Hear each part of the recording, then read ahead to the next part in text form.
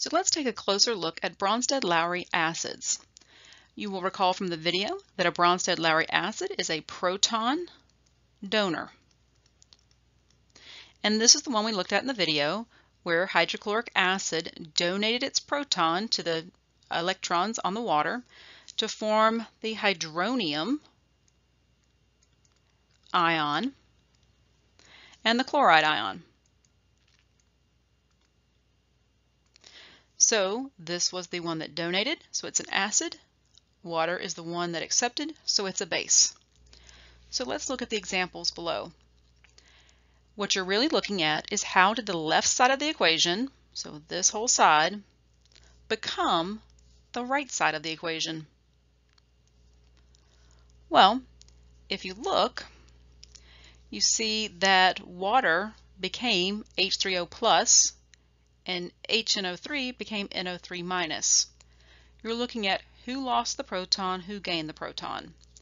So that means that H's from HNO3, I'll put an H plus there just for fun, just kind of shows it's moving over.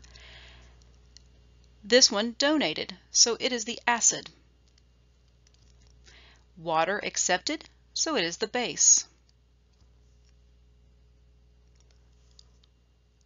Let's go down to the next one. We've got H2SO4 and water, H3O plus, so water gained a proton, and HSO4 minus. So according to this equation, H2SO4 gave one of its protons to the oxygen on water. So it is an acid, while water is acting as the base. You may ask, why didn't it give both, like have two waters? Well, the answer to that is one of these hydrogens on this acid will come off completely. The other one sets up an equilibrium, so it gets very, very complicated, so we're just going to kind of ignore that for right now.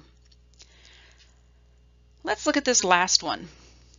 C2H3O2, and then it became C2H3O2 minus.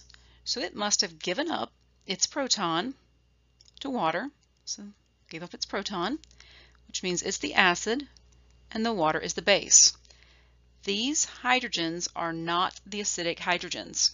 Remember, the ones on the front are actually the acidic hydrogens.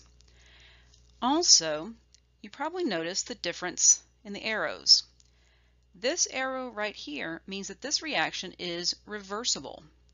That means that it goes into what we call equilibrium, where it hits a certain point when it's made enough, C2H3O2 minus, that it stops making that and starts going back the other way. And when the rate of forming products, so rate of forming products is equal to the rate of forming reactants, it's said to be at equilibrium. You don't have to know that, but we're going to see a few more things that are equilibrium related in this unit. So remember, acids are proton donors, bases are proton acceptors, and in this case, protons went from the acid to the oxygen on water, making water the base.